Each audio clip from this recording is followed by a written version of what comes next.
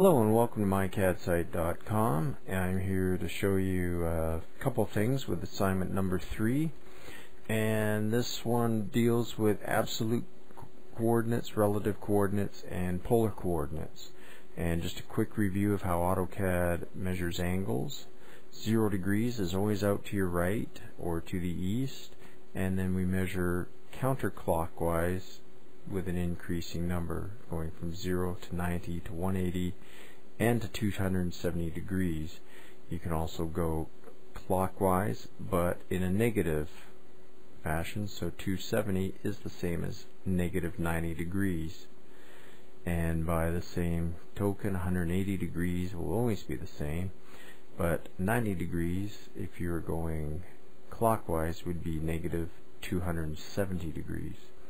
So it's positive and negative is clockwise, and you always need to review these. So without further ado, we'll continue drawing the assignment, starting with an absolute point of 1, 1. That's 1 up in the X and 1 over in the Y, and then going over to another absolute point of 4.1, 1, and up to the third absolute point of 4.5, 2.2.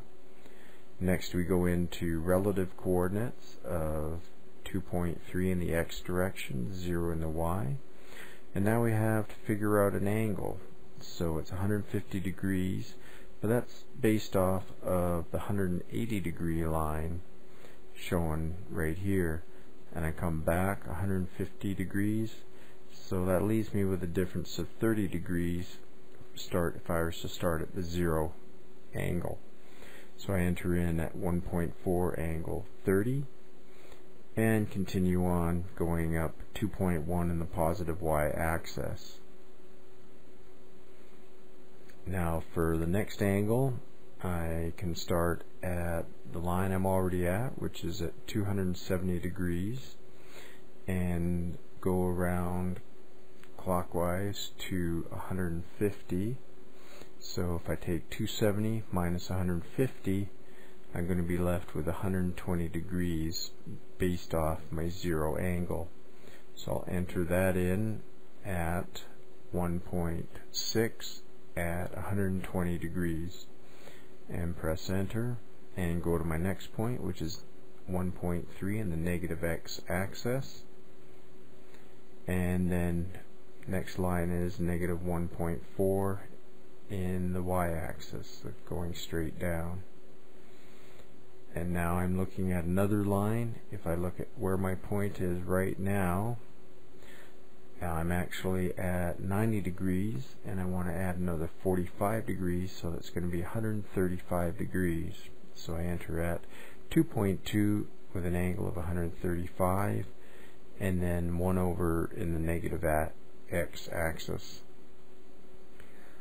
And just finishing out the design, I'm at 45, which is added to 180, and that gives me the line of at 1.5 at 135, which takes me to one of the last points I'm drawing, which is negative 1 in the X axis. And now I've got an angle based off of 0, negative 60 degrees for a 2.3 unit line long. And the last segment, we can just ignore the 120 degrees, and we can just close the line back to our original starting point. So there you have it, a lot of good practice on entering coordinates in AutoCAD. Thanks for watching. Bye.